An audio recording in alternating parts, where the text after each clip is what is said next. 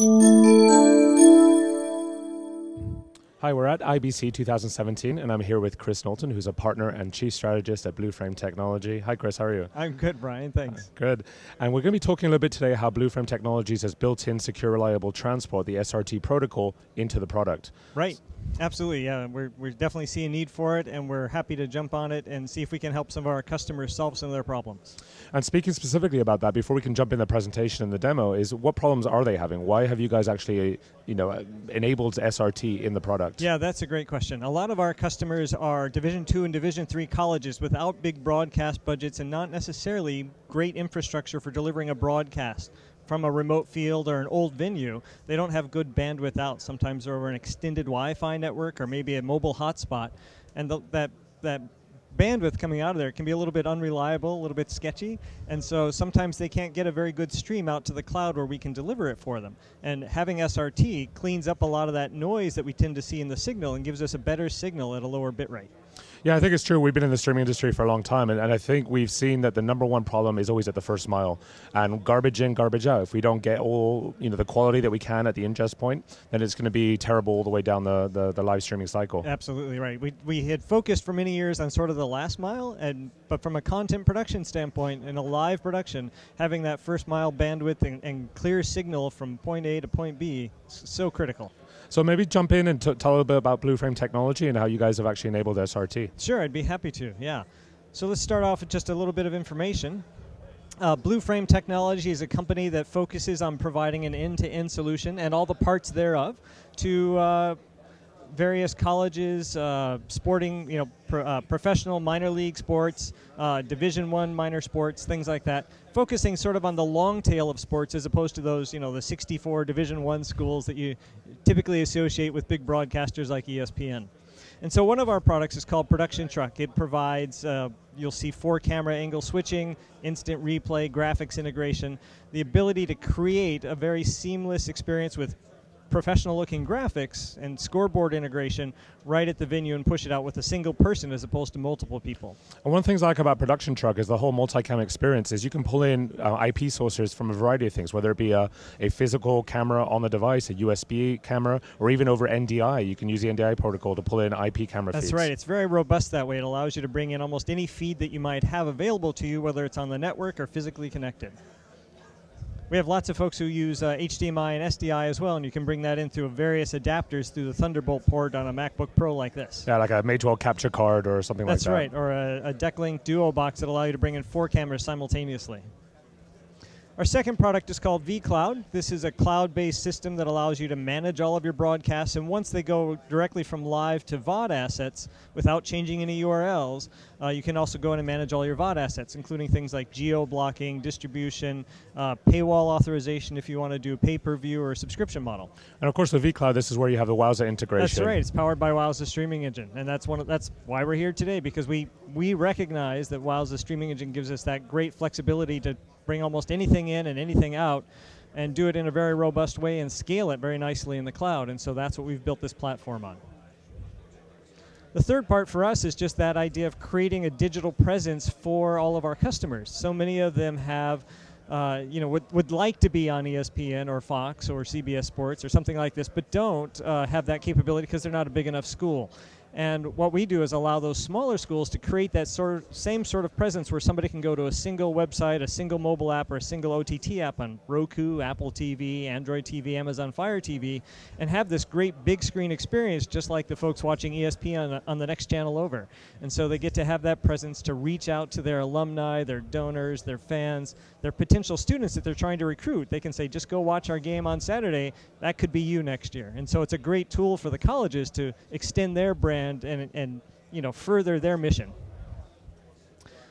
And there's another aspect to it, and that's social media. We've integrated this right in so you can take an instant replay or a highlight clip, trim it in real time, send that out to an audience through Twitter or Facebook, and thereby engage that audience that may not be watching your game yet and pull them in. And we see that every time there's a game online and a school does this, or a conference does this with a championship, for instance, that we see that stair-step effect where the volume goes up, the number of people watching every time they go and tweet this live clip of a cool play. It just brings more viewers on. So it's sort of self-perpetuating. And then we also have the ability to drop a Twitter feed on top of your live stream going out, so the audience that's responding to your content is sort of now giving that feedback and further engaging that virtuous cycle to bring people on board. So you're getting the benefit of social media during the live broadcast, but also as VOD clips produced from... That's right. Yeah, all those clips that you grab either for social media or as instant replay can be saved and then used later, and you can create highlight reels out of those and put them up as sort of teaser reels and highlight clips, to your point.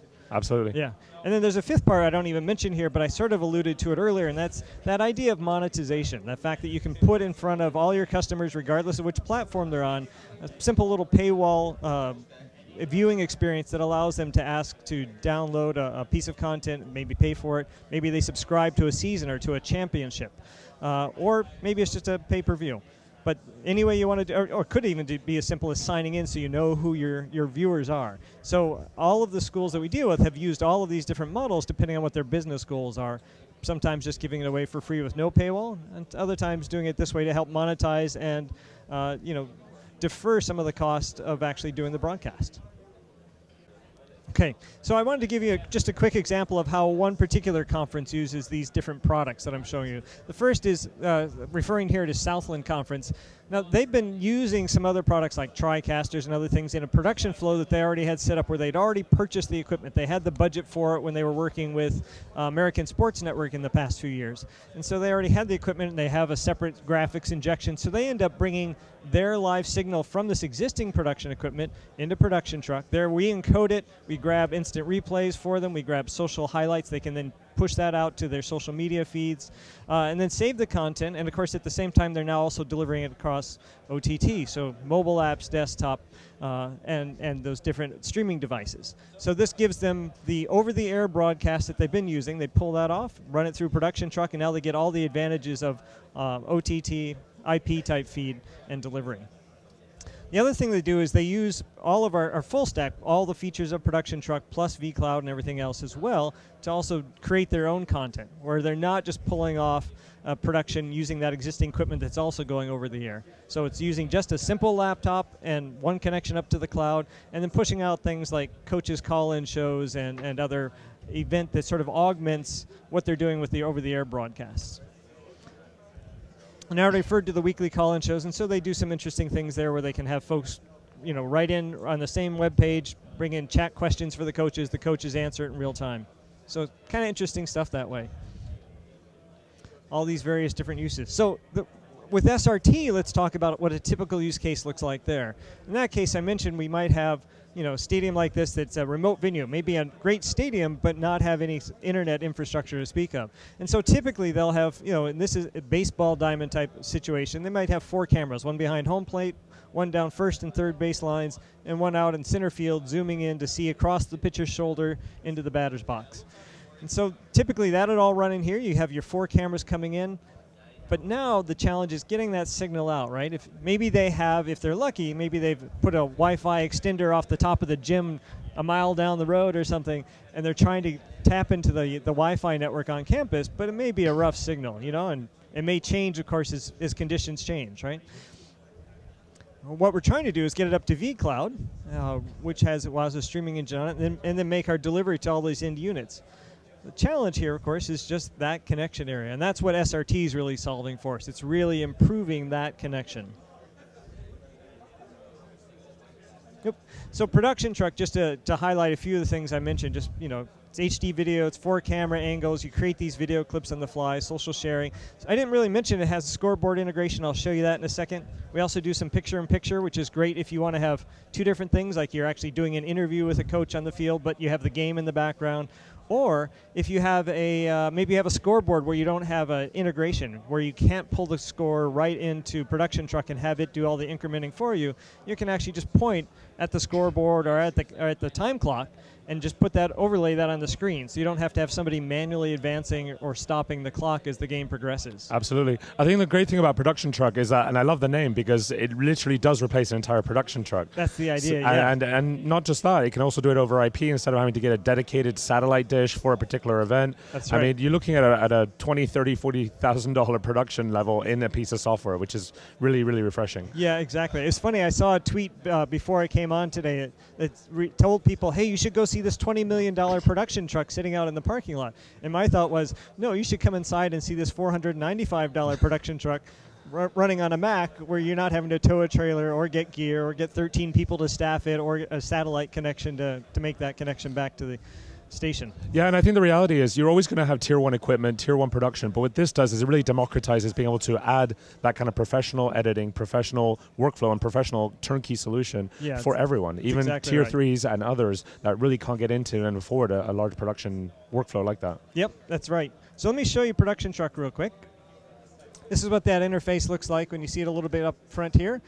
So 4 camera angles coming in. In this case, we just have a couple of cameras attached because I'm just running on a MacBook Air.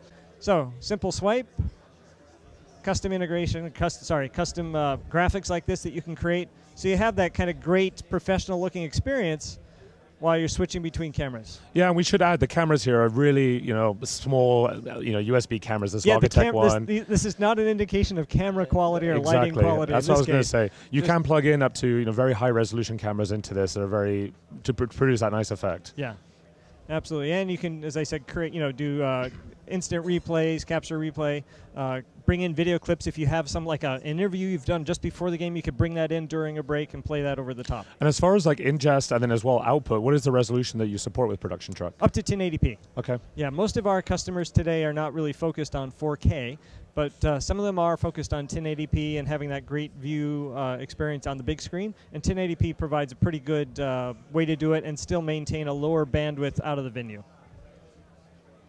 And then there's some other things you can do. You can apply, I mentioned graphics earlier. You can overlay something like a scoreboard on there. It's got nice looking scoreboard just as you might see on ESPN or somewhere else. And of course, you can be controlling the game clock or the scoreboard manually here, or you can tie it in with something like a scorebot, which is actually reading the data right off the scoreboard and putting it in here for you. So you can focus on things like the social media clips and switching angles rather than focusing on the scoreboard. I should show you how the SRT integration works. One way you can do it is manually. You can actually tie in an SRT URL now. Just as you used to tie in RTSP or RTMP, we'll add the SRT here in the UI shortly. But we've just integrated this in the last couple of weeks, and now you can just type in an SRT URL, and vCloud will recognize that and pull it in using secure, reliable transport. And for those who aren't aware, maybe, the SRT Alliance is an alliance that was started by Wowza and by Haivision being an encoder manufacturer. And they had actually invented this protocol as a way to actually improve data delivery over dirty networks like the public internet. Right. And the idea is that SRT has now been made an open source piece of software. You guys have actually joined up to be a member of the SRT Alliance. That's right. And then you downloaded the actual code, the SDK from GitHub. You're able to embed that into the Blue Core software. Yeah, exactly. It didn't take us very long to do it, about a day to get it in there, and then a couple of days just testing to make sure it worked well. One of the things that we'll be able to do today, I showed you sort of the manual integration where you just type in a URL. One of the things that we do to make it easier for folks who are not even broadcasters, like putting an athletic director may put a student in front of Production Truck 10 minutes before a game, and they'll put out a nice production. They don't have to know what an RTMP URL is. They can just go up here to a pick list and pick whatever broadcast the admin for that site or that school has put up there for them. So I might see here, men's volleyball at 8 and football game at 9, whatever it is, and they can just pick it. They never even have to type in that SRT URL. So it's basically abstracting that SRT implementation one more level to make it even more simple. Yeah, especially when you look at a lot of schools, you get a lot of volunteers who work. They're helping out with the production. So having a very easy interface and an easy kind of workflow, it really helps things. That's right. Getting these advanced streaming features without having to understand what's going on under the covers. Absolutely. Very nice. So with vCloud, that's just I mentioned it's sort of a managed service running on top of Wowza's streaming engine. It allows you to very easily monitor all your broadcasts. You may have a list of broadcasts. You'll see if they're running here, they'd be color coded so you know exactly what their health is, what their state is. You get a bunch of tools very easily here that allow you to go and monitor each one very quickly as an administrator, whether you're a site admin or just sort of supporting the stream. But it comes with a lot of nice features on top of that. We mentioned 1080p, the fact that it does adaptive bitrate streaming for optimized mobile delivery. Syndicating, so not only can you deliver, of course, to your own site and players, but you can also deliver to Facebook Live and YouTube Live, making the great use of the syndication features in Wowza streaming engine. Compatibility, we can deliver over multiple protocols and receive from multiple protocols. We deliver you your own portal page that you can show up on your web page. You just embed it with a line of code, so you don't have to do any web page design, but you get this nice custom branded image both there and in your apps. A few other things, phone call support included for free as part of the service. Pay-per-view, we mentioned. Consistent branding. As an admin for, say, a conference or a school, you can specify that all the broadcasts that your students or volunteers are creating have a consistent look and feel with colors and logos and everything that you as an admin prefer, and you can templatize all that, which is awesome because now you know that the volleyball and the football experience are going to look pretty similar, even though you have different graphics that are specific for those sports. You'll have a good look and feel, and everyone will know, oh, that is my school's broadcast, because you can tell just by the way they're bringing up the logos and using the colors. So it's just great for that building that consistent branding experience. So when you're creating a broadcast, this is sort of the simple things you have to do. There are really only 3 fields that you have to fill in. They're starred here in red. What section or what sport, basically. So this might be football. Put in a title for it, and then put in what date and time you want it to start. That's all you have to do. All the other stuff is typically set in advance as part of a broadcast template data. A broadcast template where the admin's already filled out all this data, which it could include now SRT as the default protocol to use, where, again, you don't have to go into Production Truck and set it. It just automatically comes up as default as soon as you load that broadcast from the pick list. So I thought I'd show you an example. We did some testing the last week using SRT and RTMP and UDP and then Source, and played it all back with 2% packet loss just to see what would happen. And you can see UDP drops packets, of course. It has a very bad experience. You see all this blocking and all these, artifacts. Yeah. Definitely artifacts, macro blocking, not a very good experience at all. Even RTMP, which would normally be very resilient if you're trying to do it with low latency especially, starts dropping some of the data and it starts getting a little fuzzy. But our Source and SRT still look pristine. And that's exactly what we're going for those venues that are older or don't have great internet connection. I think it was something to be said here. It's not just the quality, it's also the reliability. Sometimes when you have packet loss, you actually get a break in the connection. So with SRT, it does a better job of actually maybe prioritizing which packets get across. First of all, establish a secure connection. Second of all, do these packets, the algorithms within it that really make those intelligent decisions to make it almost imperceptible, the packet loss that you see. That's right. That's a really great point. It's one of the things that we like is that, to your point, it's sometimes just, they can get a connection and it starts well and then it drops and then it goes up, and that can be problematic both in terms of visual acuity and then, of course, just the way the software responds to it, So yeah, and I think the key here is that SRT doesn't do anything to help you with the packet loss. The packet loss is going to happen. Absolutely. If you don't have a big enough pipe and you're trying to stuff data down there and you don't have it, you're going to have packet loss. It's how you handle the packet loss. That's really what SRT is able to do. Yeah, perfect. So that's just an example so you can see what the benefits are of what SRT is able to do for us and how we plan to help our customers. So that's really it. That's just sort of the overview of Production Truck and vCloud and how we've implemented SRT with the help of Wowza streaming engine and how we think that'll help our customers.